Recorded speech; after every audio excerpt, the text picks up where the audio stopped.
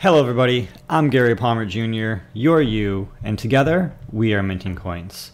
So in this episode, thanks for showing up. There's a lot for us to talk about today, October 4th. We're going to be talking about why does Bitcoin want SegWit 2x to add replay protection? And why does the world really need a Bitcoin ETF?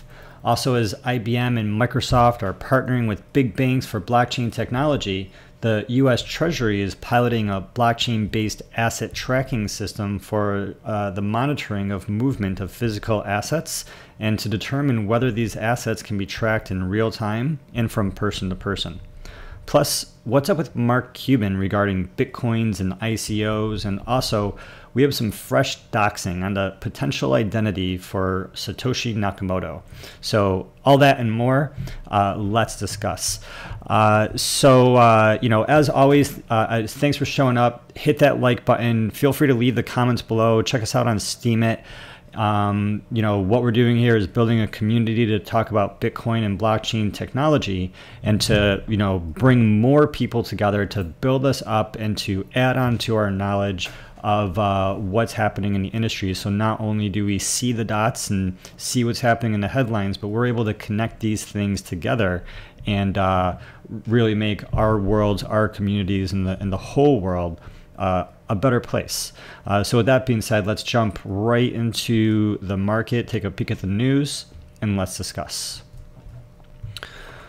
So starting over here at coinmarketcap.com, we're living in a world with over 1,152 different cryptocurrencies. We have a total market capitalization of $142.8 billion, still approaching that $150 billion mark. Again, we can go in either different direction, but as we've been paying attention, the markets have been relatively pretty red.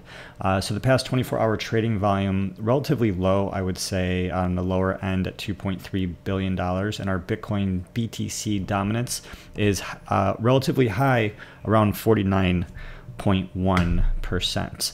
And so, with the Bitcoin price, we see a lot of headlines that Bitcoin is eyeing the $6,000 mark to break past that $5,000 all-time high. And as the Bitcoin price goes up and the rest of the alt price goes down, then that Bitcoin dominance increases. But again, what we see is that this happens in waves. And so we would expect to see the Bitcoin price balloon and increase according to what the experts are predicting. But, in addition, when that blooms, then it's likely we'll see a lot of those profits being taken out, either, in some cases for cash and for fiat, but in a lot of other cases, that money coming in to then invest and to reallocate people's portfolios on the disproportionate other altcoins, which do have tremendous amounts of value.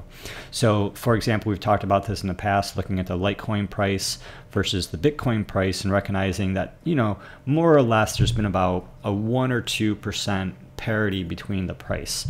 And so, $42 would be that 1%, and so we're at $51. And so if we were to see the price of Bitcoin shoot up to $6,000, I think it's reasonable to then see, because of the effect of that money trickling through the rest of the crypto ecosystem, some of the other coins increase. And so this isn't investment advice, but this is just something to look out for in terms of theory, just to see if you can sort of play the game of crypto to understand the relationships, which aren't always intuitive, which are a lot of times counter to what either a human would normally feel, normally think, right? We want to buy when we see it in the news, but we know that when we see it in the news, the all-time high, that's probably not the best time to buy it.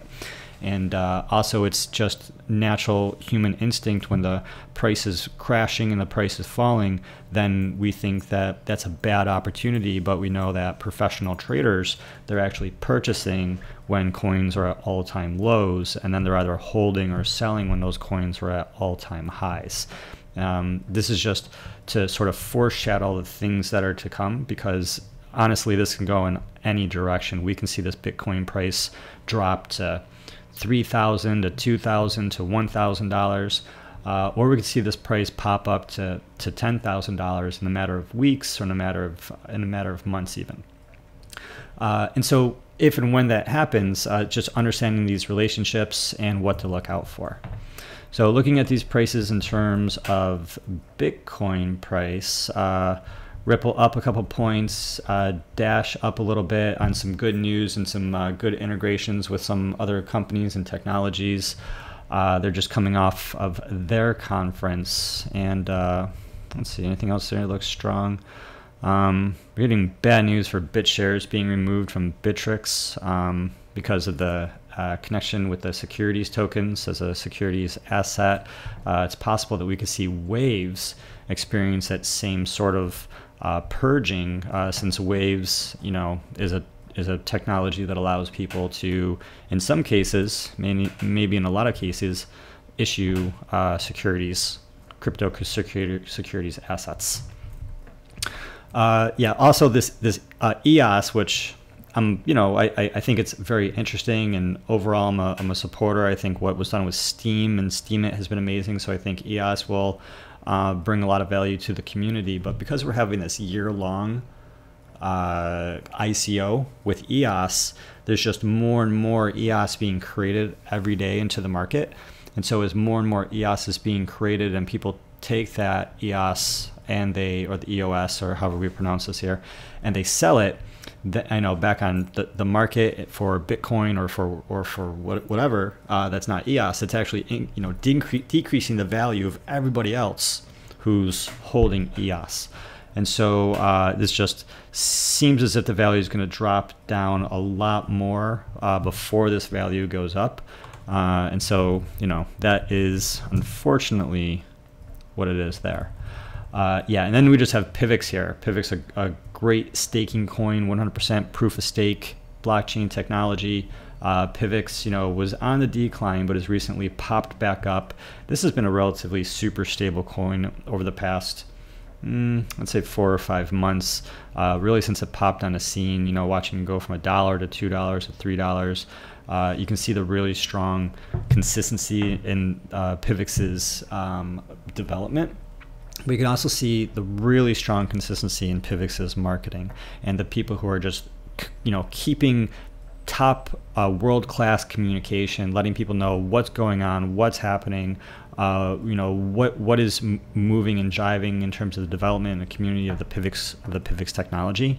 And so Pivx continues to look like a great opportunity moving forward. All right, so starting over at reddit.com and taking a look at what people are talking about in terms of the SegWit2x. With the SegWit2x, we have this Bitcoin hard fork that we keep on talking about. This hard fork is going to be coming around in November. And so when SegWit2x hard forks, the Bitcoin BTC people want SegWit2x to have what's known as replay protection. We want the replay protection to make sure that when someone spends Bitcoin or SegWit2x coin, that when they're not going to be sending both types of token. So when Bitcoin Cash materialized onto the scene, it added replay protection, so that someone could send their Bitcoin or their BTC and not have to worry about the opposite token being sent as well with it, and double spending both of those coins at the same time. And so the SegWit2x folks seem to be having some resistance to adding the replay protection to Bitcoin, which is just a continued sort of theme of decisions which does not seem or feel or in any way represent alignment of the community and the values of protecting people in a decentralized peer-to-peer sort of world. And so this is just something that I want to bring to your attention to help you realize that when people are making decisions that aren't in the best interest of the overall community, and it's going to be dividing the community at some point, that might come back to you, and at some point that might come back to divide you and what you have, and then damage your position. So in terms of the replay protection for the SegWit 2x, just recognize that this is something that's important. This is something that would protect the SegWit 2x coin and the BTC coin. And so just keep an eye on what you hear about this continuing to increase or decrease. So then we have more people talking in Reddit, and just people who are just very upset with all of the businesses that are supporting the SegWit 2x, and just recognizing how it's a very, very unpopular sort of position, in terms of what the community is thinking and what the community is feeling overall. And there's a lot of people who are supporting the SegWit 2x who have, supported other things as well, such as the Bitcoin Cash, people like, just all sorts of people. Roger Ver comes to mind, Jihan Wu, Gavin Anderson, all sorts of people, Vinny Lingham, all sorts of people who have supported this contentiousness in terms of the development of the technology. It's definitely really interesting to see the division, and it'll be really interesting to see how the community does come together and how Bitcoin survives and continues to be an extremely strong coin.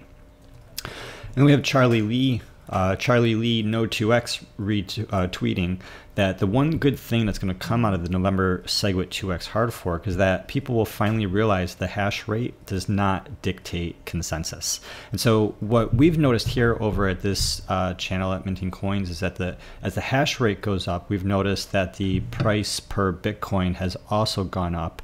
And what Charlie Lee is saying here is that just because the hash rate is going up and the price is going up doesn't mean that the people with the hash rate, the miners, are going to be able to dictate the future direction of Bitcoin. It's really a larger group of people that make these decisions, even though the miners play a critical role for securing the network and for increasing the value of the overall token.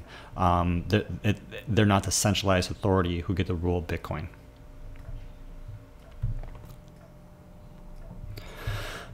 Then over at Reddit, we have this clip with this one gentleman from BlackRock. His name is Mark Wildman. And so Mark is being interviewed on, geez, what show was this? This is on Bloomberg Markets. And so he goes on to say that he quite doesn't get the point of a Bitcoin ETF. Now, Mark is not a proponent of Bitcoin. Mark is, relatively anti-Bitcoin. He doesn't think it's a long-term value. He doesn't think it's a long-term store of value. He doesn't think it's trusted or secure or anything like that. And so he believes in the stock market. He believes in the S&P. But he is saying something really smart about Bitcoin, and he is saying something, when they're comparing and contrasting a Bitcoin ETF versus the S&P, they go on to say that the S&P sort of deserves an ETF because, when someone wants to buy the S&P, it's really difficult to purchase 500 stocks all at once. And so it makes sense to have the S&P index so someone can just purchase the one and they can have the mixture of all of it and have that sort of position in their portfolio. But a Bitcoin ETF, what's the difference between having, like a Bitcoin only ETF and just holding your own Bitcoin? I mean, that's what a lot of people who are, who are not financial in the financial industry, it's what they say about Bitcoin. Why would I want to have a centralized authority hold my Bitcoin in an ETF when I could just hold my own private keys? And what they're saying, what Mark is saying, and is really exactly right. You don't need a Bitcoin ETF to hold Bitcoin. You don't need an Ethereum Classic ETF to hold Ethereum Classic. You don't need an Ethereum ETF to hold Ether. And so, I suppose what would make sense is that if you had some sort of index of the top 100 tokens, like the S&P 500 is the top 500, most important, companies, and the way that they measure that. I'm not going to get into how the S&P works versus the NASDAQ versus the Dow Jones, but if they had like crypto 100, and it was the top 100 tokens, and it was like one token of each of those, and that was an ETF. Maybe that would make sense. I don't even know. I don't even think it makes a lot of sense. So ETFs are important if you have a 401k, and your 401k has to go into very particular type of investment vehicles. They have gold ETFs you can put your 401k into. And so the only case that would make sense for us to have a Bitcoin ETF, or common people to have a Bitcoin ETF, would be to put that 401k money that you couldn't otherwise purchase Bitcoin directly or gold directly or anything directly, take that that 401k money and put it into a Bitcoin ETF. Maybe then it would make sense. Otherwise, the ETFs market, the futures market, what is that going to do? Well, it's going to increase the demand. It's going to increase the number of these large players that have Bitcoin or want Bitcoin for their ETFs. Then lots of people are going to be, signing up to be a part of that ETF for lots of different reasons. Let it be they know what they're doing or they don't know what they're doing. And it's going to inflate the price of Bitcoin, which is going to be great for Bitcoin overall and for all the holders of Bitcoin. But it does create all of these different tools, these vehicles, these processes and procedures and systems that could have the potential to affect the Bitcoin market in a coordinated sort of way, right? When you're bidding on the price of Bitcoin in the future, and you're bidding on Bitcoin the current price, and you're fractional reserve lending to trade Bitcoin, it can create an interesting psychology, which I think traditional players inside markets recognize as different ways to hedge their bets. And by hedging these different bets, you can sort of push the market in one direction or another. So overall, these Bitcoin ETFs are going to increase in popularity. They will get approved over time as the large institutional players want to have these. And the point for you is that, if you were to hold and own and be the only person that had access to your private keys, then that Bitcoin would be truly yours. But if you don't have access to your private keys, then like say for example you have your Bitcoin just sitting in Coinbase. Like if Coinbase is holding 1 million different Bitcoins, if they add up everyone's accounts like a bank account and added together, it says everyone together has 1 million Bitcoins. Does Coinbase really have 1 million Bitcoins to back that up? I'm not exactly sure. Do the other exchanges have all that to back it up? If everyone went to all the exchanges all at once and pulled out all their Bitcoin all at once, like back in the day with Mt. Gox, would everyone be able to get their Bitcoin out or not? Because that would sort of be those exchanges almost running like a Ponzi scheme or a fractional reserve bank. Very similar, same thing, right? And so bottom line, hold those private keys. I know this was a long rant into that, but it's really, really important because these sort of massive systems like the Bitcoin ETFs are going to increase like the ICOs that are increasing in 2017. The financial vehicles and the financial systems will be increasing in 2018 and 2019. Mark my words. And we're starting to see this when we look at some of the top news from today, like how IBM is partnering with big banks in the blockchain trade to trade finance and to shake up finance and to shake up traditionally how things are happening and how things are working. And so IBM has joined the United Bank of Switzerland group, and they're working on this blockchain trade platform with these major global banks. So this future product is going to be called Batavia.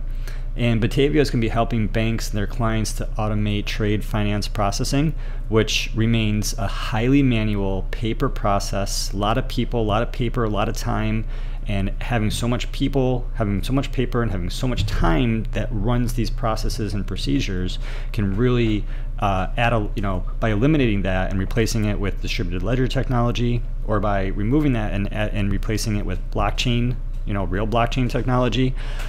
We can increase the efficiency, we can increase the transaction time, and we can increase the overall amount of volatility, liquidity, and profit potential that's there to be made.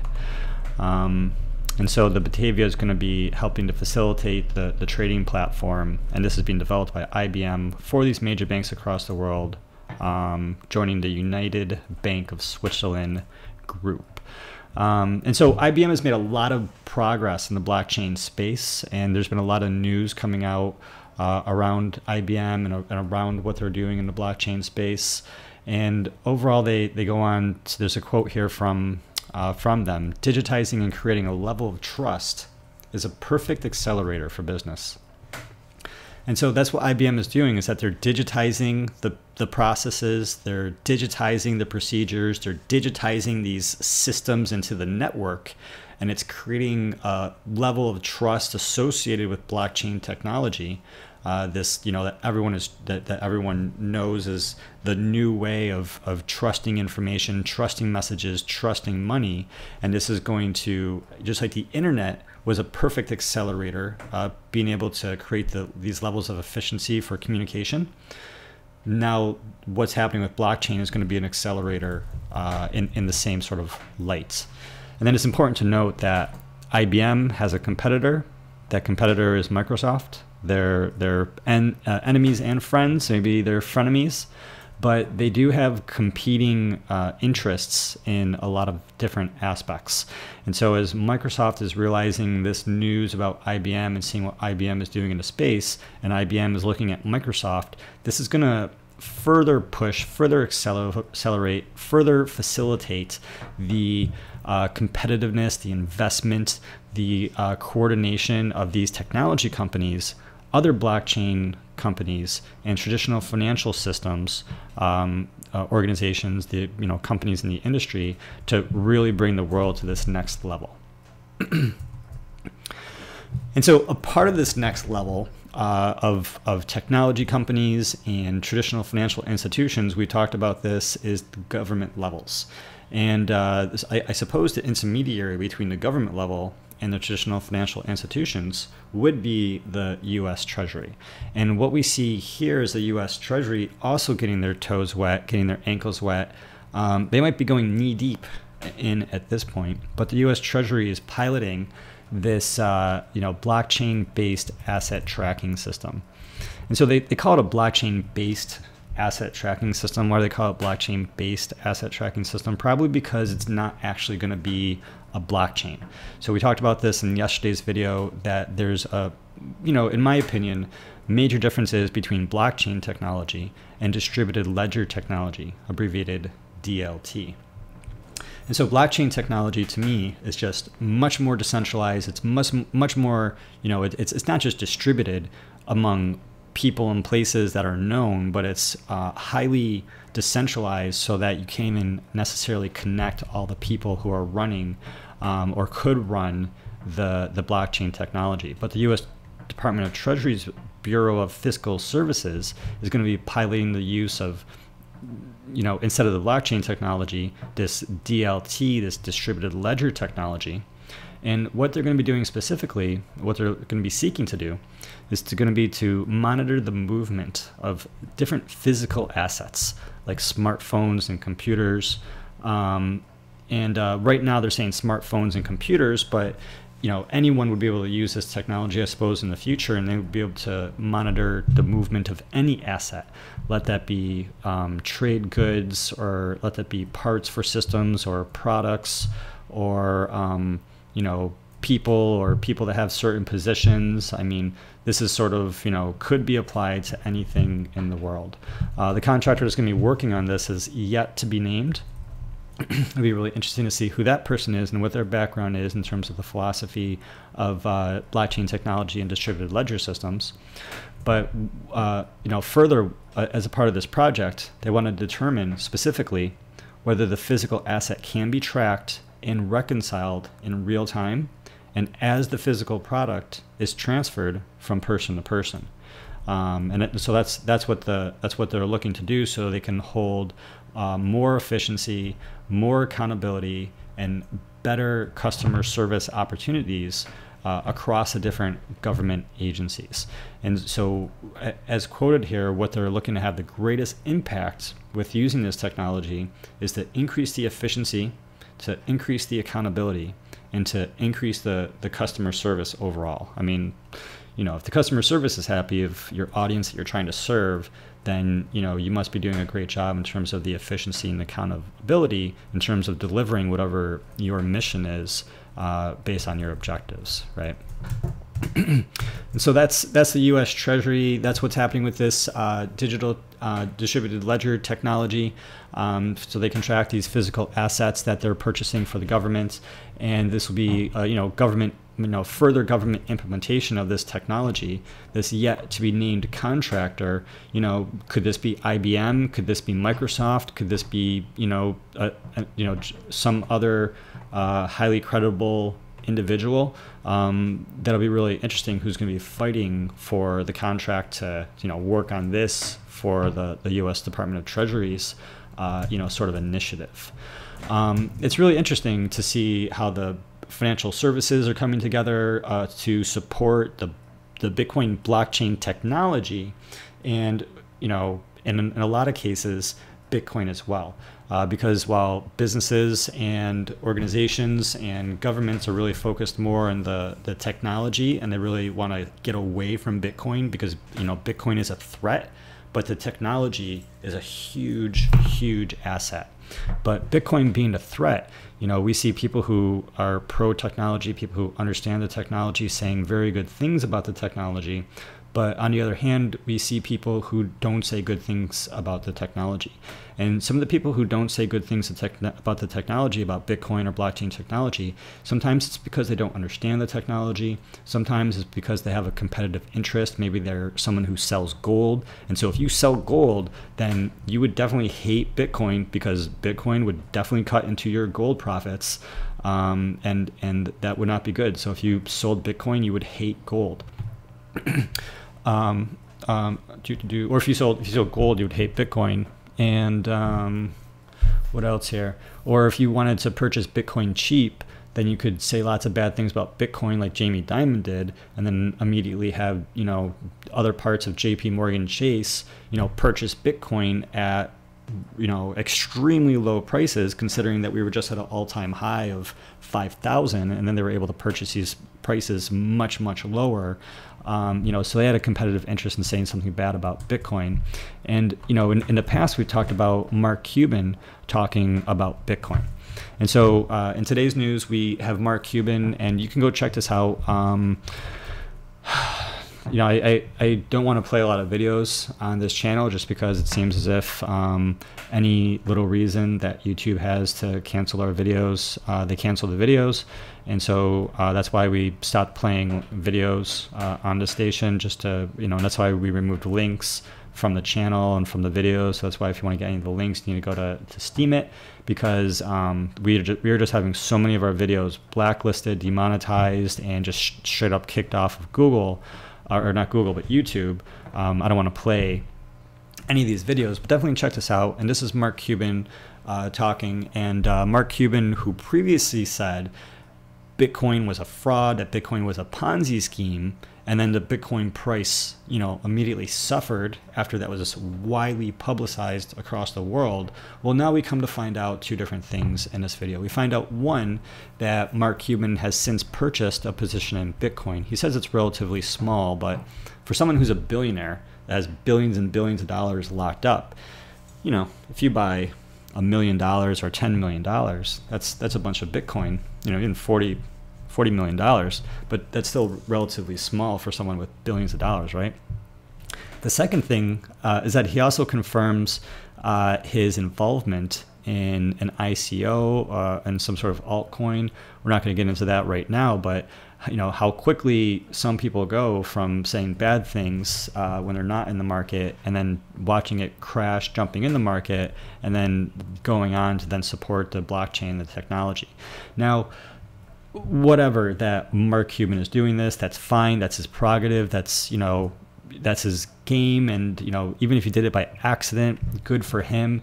The point that I'm bringing this up to you is to help you recognize that when other people are saying these things in the news and you see that affect the market price, that you want to have a lot of caution that you're not one of the sheeple out there that are just following the lemmings to jump over the cliff when over and over and over again, the boys crying wolf or whatever analogy that you have, and over again we see the Bitcoin price hold stable, the Bitcoin price gain more popularity, that Bitcoin, the network itself, just have more utility and more application, as every year we have a new country or a couple new countries that are seeing their national reserves just hyperinflate, and instead of people moving to the dollar, we see people in those countries moving to Bitcoin, because Bitcoin is trusted, because Bitcoin is safer, because Bitcoin is secure, because Bitcoin doesn't have a third-party middleman, or just like these dollar notes that someone can just snatch out of your pocket in the middle of the night.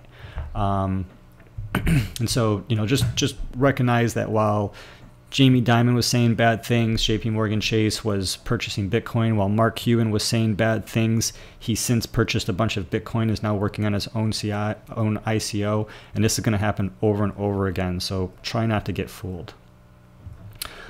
All right, last but not least, in today's show, we have this information coming to us via Reddit and 4chan.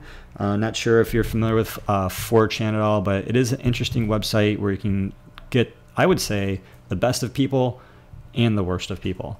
In a lot of ways, it's similar to Reddit, and in a lot of ways, it's similar to the rest of the world, but it's definitely its own sort of place as well.